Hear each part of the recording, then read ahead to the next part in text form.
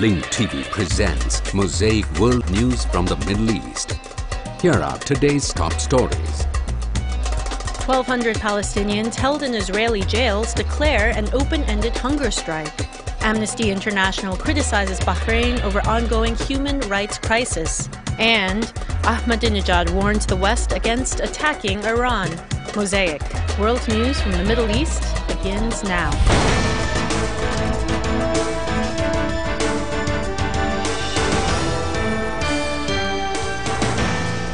أقيمت في فلسطين المحتلة فعاليات يوم الأسير الفلسطيني. In occupied Palestine, events were held to mark Prisoners' Day. 1,200 Palestinian detainees in Israeli prisons began an open-ended hunger strike in protest of their mistreatment and ongoing detention. Participants in the event demanded the release of the prisoners. During the Prisoners' Day rally, Speaker of the Palestinian Legislative Council, Ahmed Bahar, called for escalating the armed resistance to liberate the prisoners. For his part, former Minister of Prisoners Affairs Hisham Abdul Razak highly praised the detainees' hunger strike and denounced the international community's silence on the occupation's practices. He called for showing solidarity with the prisoners in order to end their suffering.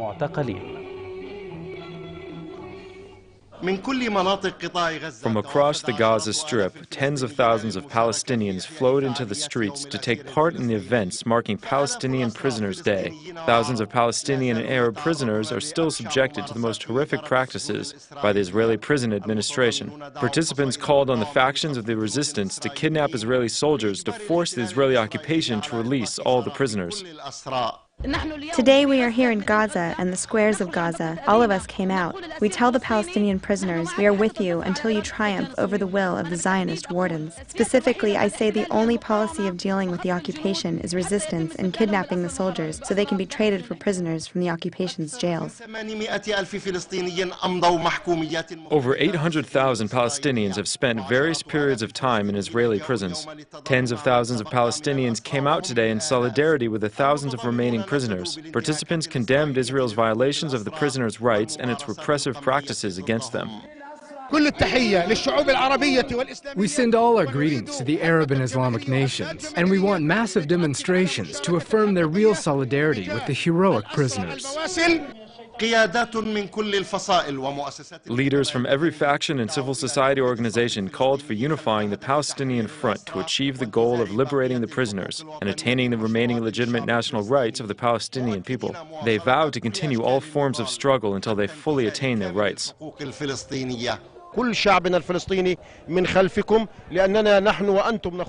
Palestinian people are behind you. We, along with you, are engaging in one battle and facing the Zionist enemy and confronting the world's arrogant policy.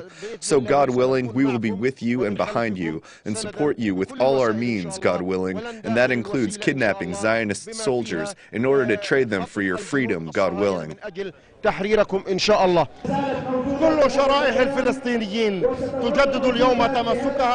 All Palestinian communities renewed their commitment to all forms of struggle and resistance until the prisoners are freed from Israeli jails.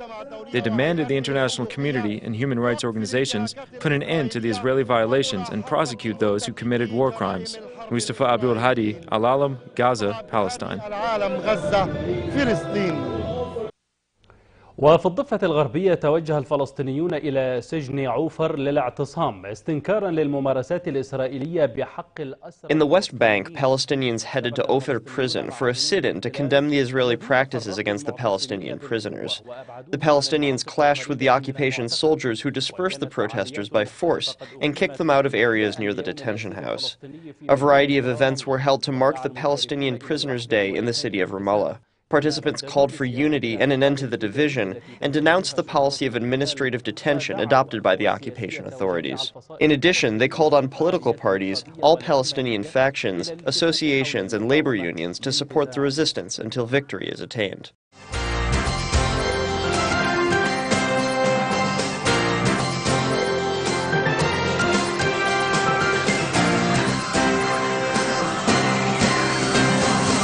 A senior IDF officer has been suspended after being caught on camera using his rifle to assault a foreign activist.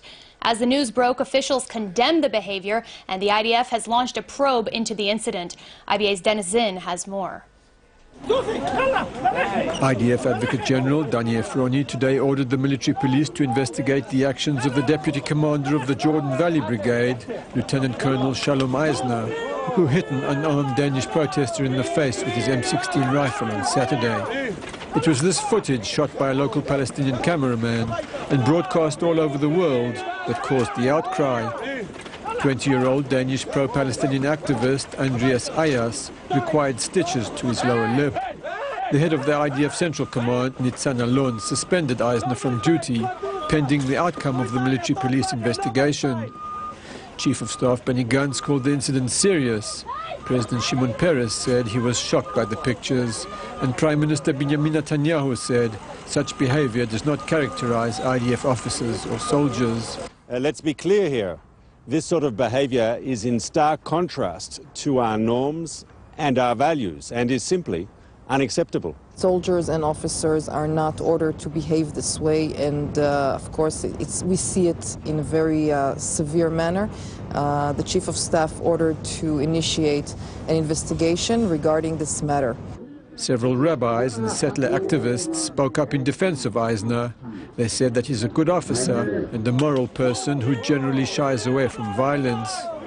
They said that the clip shown on TV was heavily edited and does not show what led up to the incident. Eisner, for his part, accused the Dane of attacking him with a club and breaking 2 of his fingers. In this edited footage, we see Eisner with a bandaged hand, and earlier on in the material, when he confronted the protester, his hand is exposed. But at the end of the day, Eisner is going to have a hard time defending his action. It seems not only a brutal act, but also foolish. IDF troops who operate in the territories are constantly warned not to take the law into their own hands. They are also repeatedly reminded that there are cameras documenting their every move. This incident is also likely to trigger the ongoing public debate over whether it is the army troops that should deal with unarmed protesters in the West Bank, especially if the protesters are foreign nationals. Dennis Zinn, IBA News. As for the foreign pro-Palestinian Flytilla campaign, after much media hype, most protesters were never allowed to leave Europe, and those arriving in Israel were detained and deported. In the end, only a handful of activists actually reached Bethlehem as planned. IBA's Eli Wagalanter has more on the story. 79 pro-Palestinian activists were denied entry into Israel yesterday, with 31 of the protesters taken to detention in Ramla. Almost all have been flown back to their home countries, and police have taken Ben Gurion Airport off of high alert. Flytilla organizers said hundreds of people had tried to come and failed. We have many people who were arrested at the airport who managed to arrive to Ben Gurion Airport, to Alet Airport. We have about 400 French and 100 Belgian and many others from other countries who were forbidden to take the plane from origin. And those who managed to get in were also arrested at the airport. Most of the foreign activists detained were French citizens, while the rest came from Italy, Spain, Portugal, Canada, and Switzerland.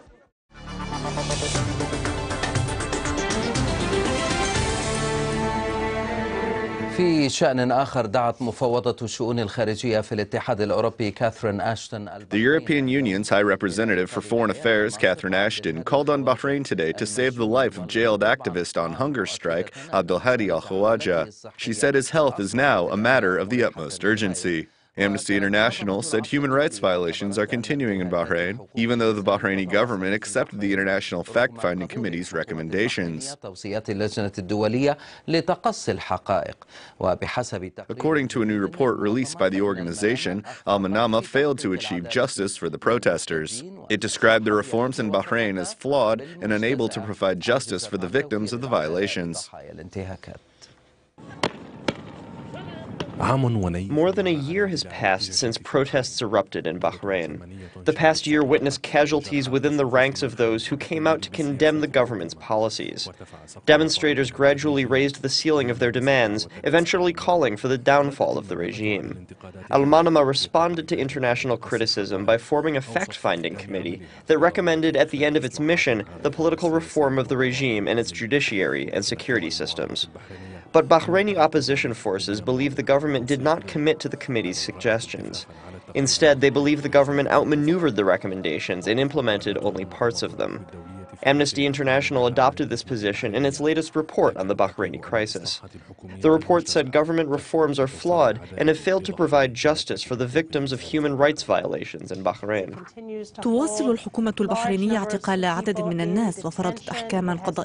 It continues to hold large numbers of people in detention. It has imposed very harsh sentences on people without fair trials. There are 14 opposition leaders that remain in custody. There has been no high-level accountability for those abuses.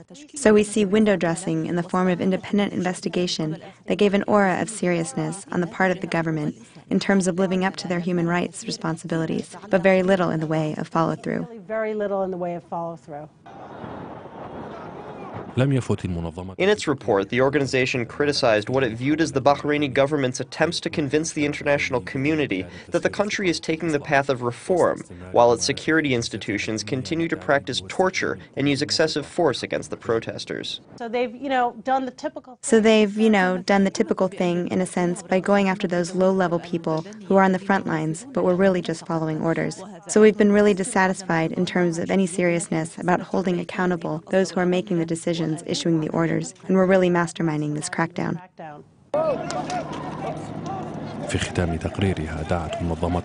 At the end of its report, Amnesty International called on the Bahraini government to turn its words into actions, release all prisoners of conscience, and hold the perpetrators of torture and those who killed protesters accountable.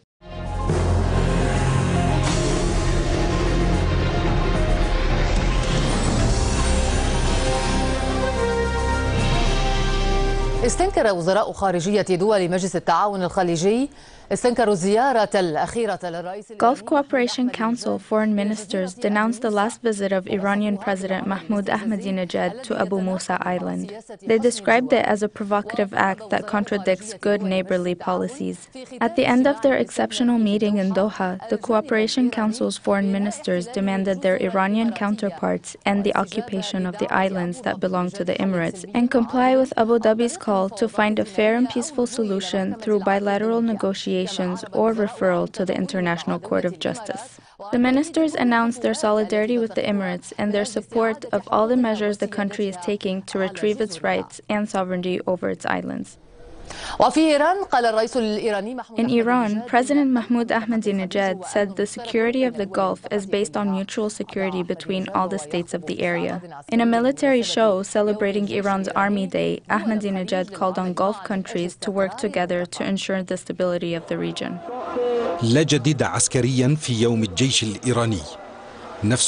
Militarily, there's nothing new on Iran's Army Day. Same weapons crossing the same road. However, the speech is different this time, and a calm tone distinguishes the statements of Iranian officials. Iran seems unaffected by an escalation with the West, following the latest talks in Istanbul, which were described as positive. President Ahmadinejad preferred directing his speech to those who criticized his last visit to the Abu Musa Island in the Gulf. The president's words carried an invitation to his Arab neighbors.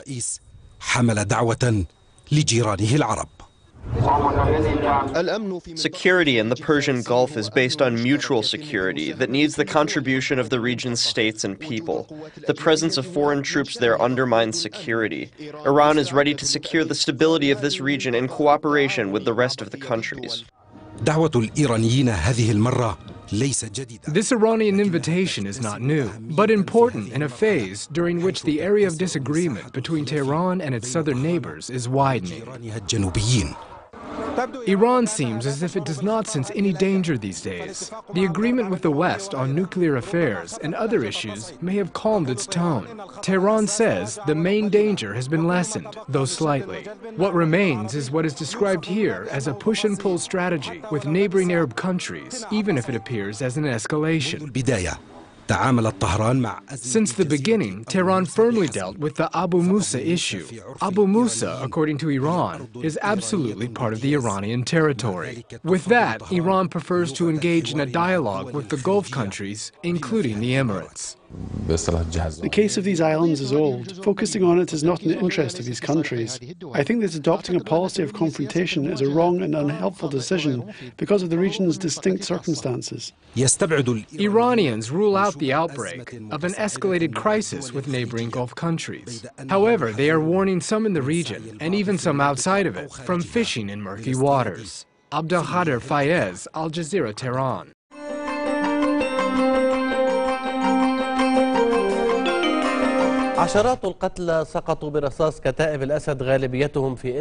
In Syria, dozens of people were killed by the gunfire of al-Assad's brigades. Most of the victims were killed in Idlib province, where its town of Ariha is enduring heavy and indiscriminate shelling, similar to the shelling of Hom's neighbourhoods and other towns in the Daraa province. Meanwhile, the head of the International Observers team said their mission is not easy and requires the coordination of all Syrian sides.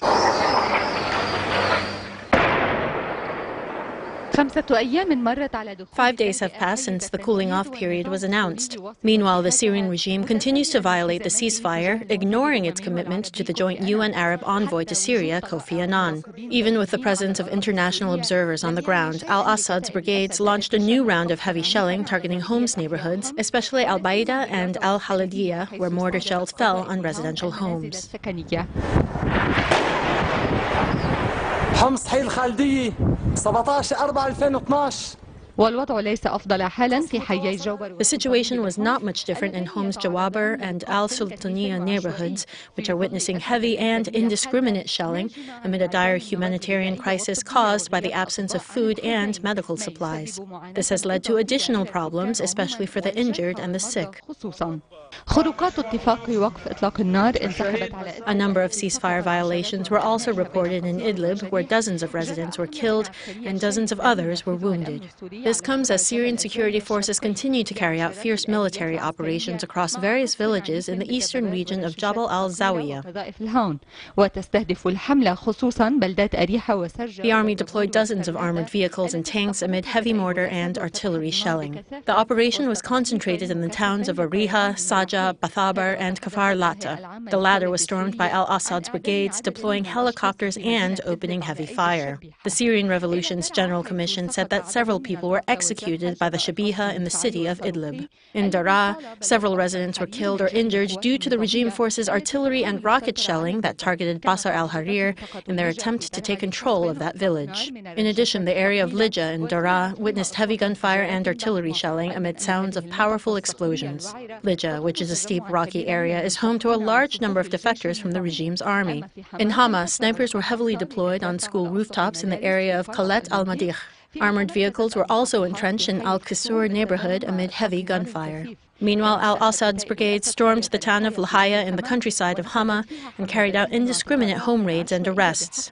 In the countryside of Damascus, particularly in Thaqba, the army continued to display a military presence and has set up barriers on the city's streets as helicopters flew overhead in a blatant violation of the truce. Amid the fragile ceasefire, the international observers continued their mission in Syria by touring areas outside the capital Damascus. On their first day, the observers held intensive talks for hours at the Syrian Foreign Ministry's headquarters. The head of the International Observers team in Syria, Colonel Ahmed Hamish, said their mission is not easy.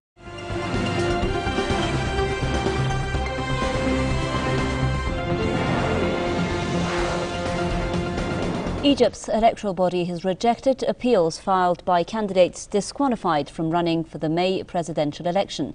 The electoral body has disqualified 10 of the 23 registered candidates. 3 main disqualified candidates are Egypt's former intelligence chief Omar Suleiman, Khairat al-Shater from the Muslim Brotherhood, and the ultra-conservative Salafist Hazem Abu Ismail. The Electoral Commission argues its decision is based on legal grounds. A final list of candidates will be released just under a month before the April 26th vote.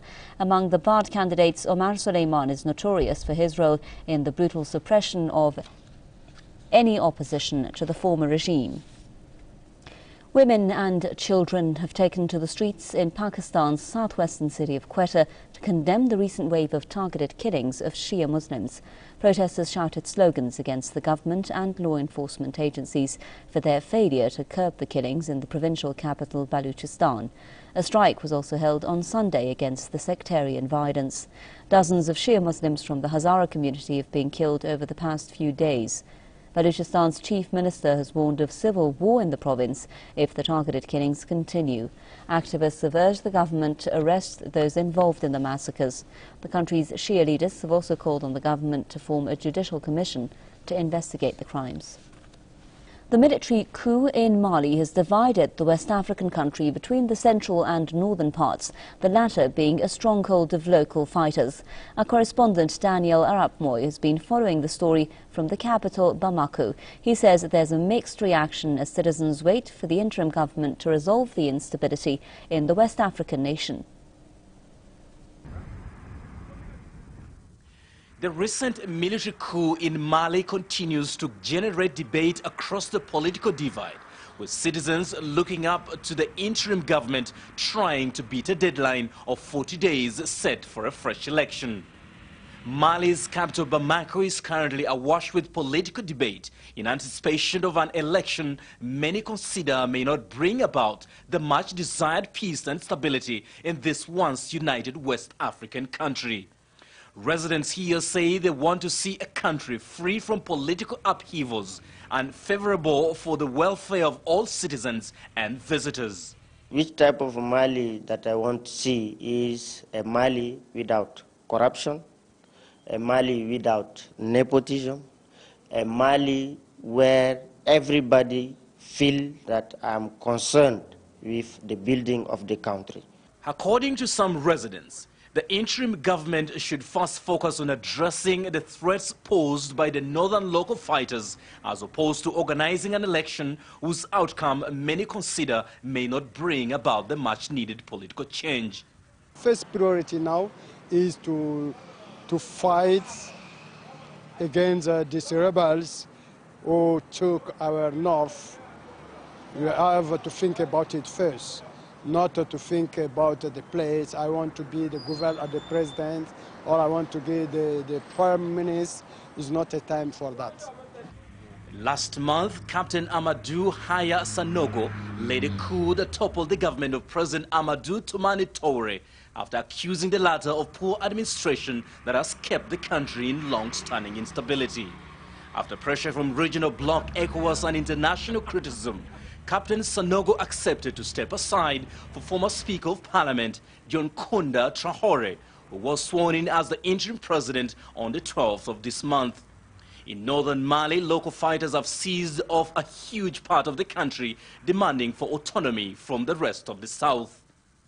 With or without the coup, and whether the interim government will organize an election after the 40 days, the ordinary people here continue to demand for a lasting solution that will eventually bring about peace and stability to a united Mali.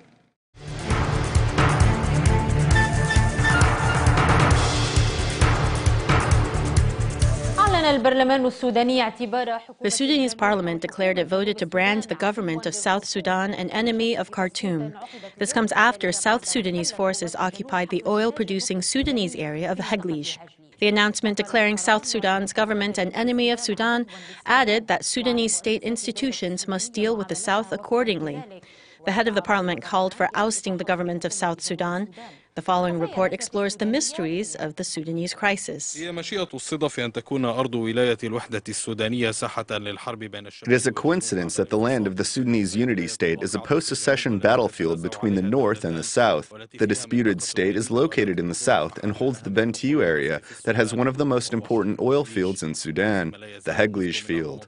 And while oil continues to be a contentious issue between Sudan and the emerging South Sudanese state, Juba does not hesitate to provoke Khartoum and drag it into an armed conflict.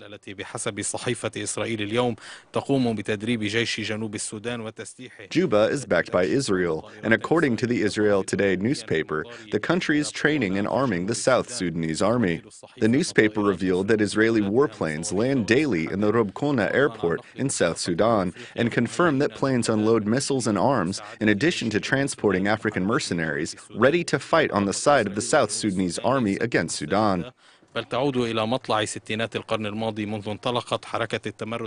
The relationship between Israel and South Sudan is not new, but goes back to the early 1960s when the armed rebellion was first launched, and was known as the Anyania and led by Captain Joseph Lagu in Uganda. The support was not limited to weapons, but military camps led by Israeli officers were established in Uganda. In the 1980s, the second armed rebellion started with the Sudan People's Liberation Movement led by John Garang. During this stage, Israel's arming and training of the movement grew. Following the secession of South Sudan, there was no longer a reason for secrecy and covertness, and the newly established state's president, Salva Kiir, visited Israel after the two states started their official relationship on the basis of strategic cooperation. Kiir's famous statement was, "Had it not been for you, we would not have been able to exist. You fought with us for the establishment of South Sudan."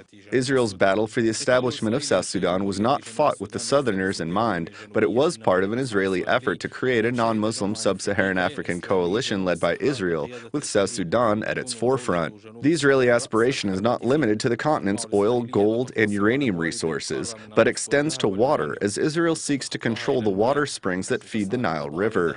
For this reason, it financed South Sudan's Nile water dam projects. And this will cause a conflict that neither Sudan nor Egypt are likely to idly stand by and watch. The views expressed on Mosaic are from contributing broadcasters, not Link TV or its sponsors. The production of Mosaic is made possible by grants from the John D. and Catherine T. MacArthur Foundation, the Wincoat Foundation, the Firedoll Foundation, and by support of viewers like you. Thank you. Watch Mosaic World News online. Stay up to date with breaking news, read our blog, get transcripts of past shows, and more at linktv.org/mosaic.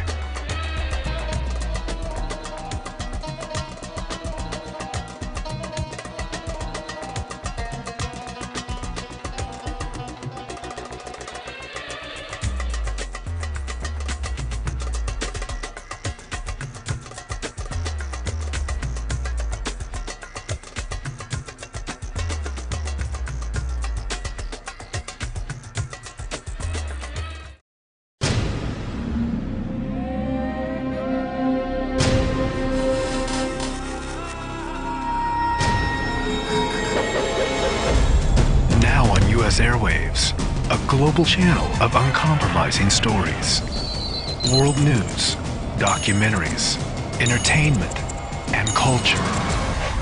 Link TV, connecting you to the world. For more information, visit linktv.org.